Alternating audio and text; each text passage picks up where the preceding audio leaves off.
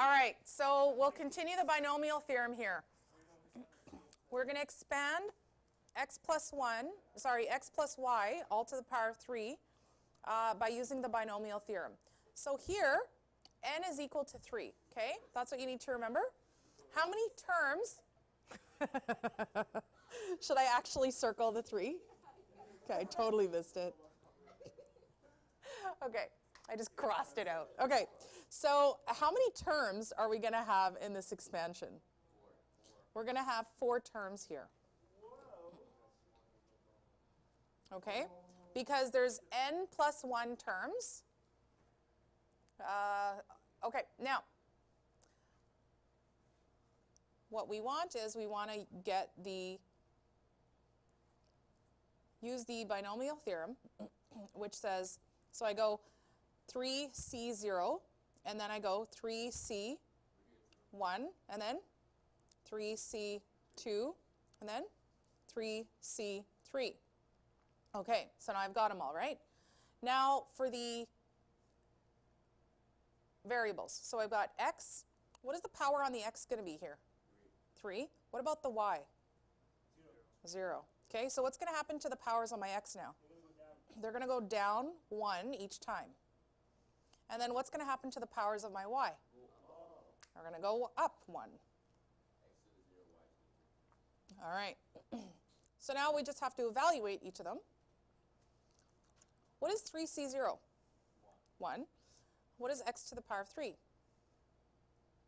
X to the power of 3. And then y to the power of 0 is? 1. Okay, what is 3c1? It's 3. X squared is x squared, and y 1. And then what is 3c2? That is also 3. So I get x to the power of 1, and then y squared. And now c3c is 1. X to the power of 0 is 1. And then y to the power of 3. All right. So those are all my terms using the binomial theorem and writing it out as your answer. So x plus y to the power of 3 is equal to x cubed plus 3x squared y1 plus 3x1 y squared plus y cubed. Okay? So there you go. That's it. Now, we can also use Pascal's triangle.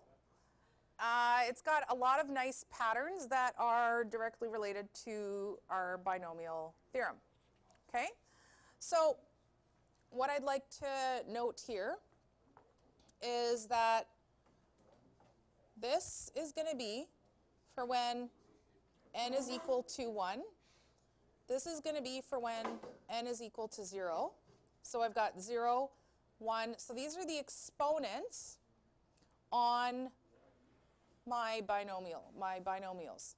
So here, this is going to be for n equals 2, n equals 3, n equals 4, n equals 5, n equals 6, and n equals 7. And then what would it be for n equals 8? Can you guys guess based on this pattern yet, or not really? Okay, so 1, and then we're adding these two together, and we get 8. So if we add these two together, what do we get? 28. Add these two together, we get 56. Add these two, 70. Add these two, 56. So what do you notice is happening so far? Now it's going down, and it's going to be symmetric. So it's the next one should be 28, and then 8, and then 1. Okay, so just another thing, just to look at all the different patterns that we have here. Which row, now if I call this one row 1, this one row 2, row 3, row 4, row 5, I'm going to link it to example 1. So which one of these rows matches up with the example that we just did up here?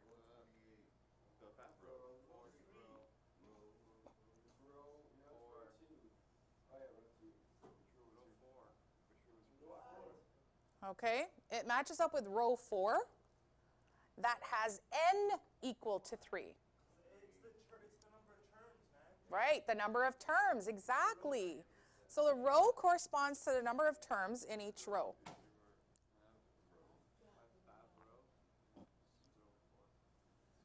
And row 9, down there. Okay, now, what's the relationship between, if I draw a triangle amongst these numbers, what's the relationship there? 4 plus 6 equals 10. All right. 10 minus 6. So if I take these two, I add them together, and I get? 10. Right. So I can do that anywhere on Pascal's triangle. So if I go 10 plus 5, what do I get? It's got to be equilateral. I got 15, right? All right. So I can take these two at the top and I get 6. So there's lots of fun patterns in there, and you could kind of spend some little more time and see if you guys want to, see what else you can discover. Okay. So we've already done part A. And now let's write out what the connection between Pascal's triangle and the binomial theorem is. So what's the connection between Pascal's triangle? So we can look at the n plus first row of the triangle to find the coefficient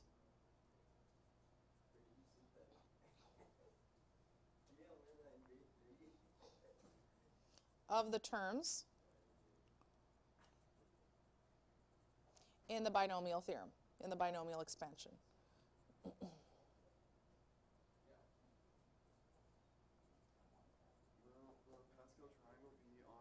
Okay, so now here,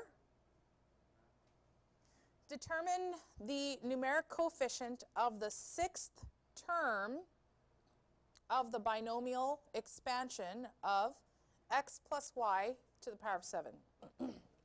Which row is this going to be? 8. This is going to be row 8, right? The 6th one, the coefficient is 20. So what does their 8th row look like? It looks like 1, 7, 21, 35, 35, 21, 7, 1. So what we're looking at, which term number? This is term 1, 2, 3, 4, 5, 6, 7, 8. So we're actually looking for 21. Okay? Excuse me. All right, now explain a situation in which Pascal's triangle does not give the coefficients of each term of the expansion. All right, so it works when you've got, it works for simple ones where you have, it works for simple binomials that are like x plus y to the power of 7, for instance, right? But as soon as either term has a coefficient,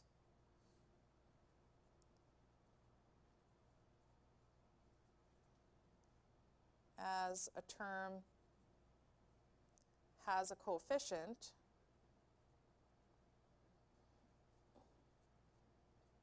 like, for example, if it was 2x plus x squared, for instance, that to the power of 8, then it will no longer work.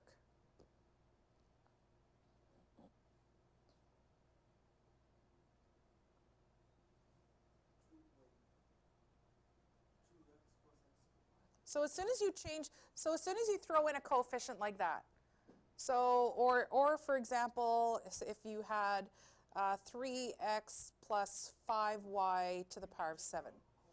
So if you have, yeah, so as soon as you change it up a little bit, it's not going to work anymore. Okay, so in the next one, we're going to do finding a specific term. I'm going to end this video now.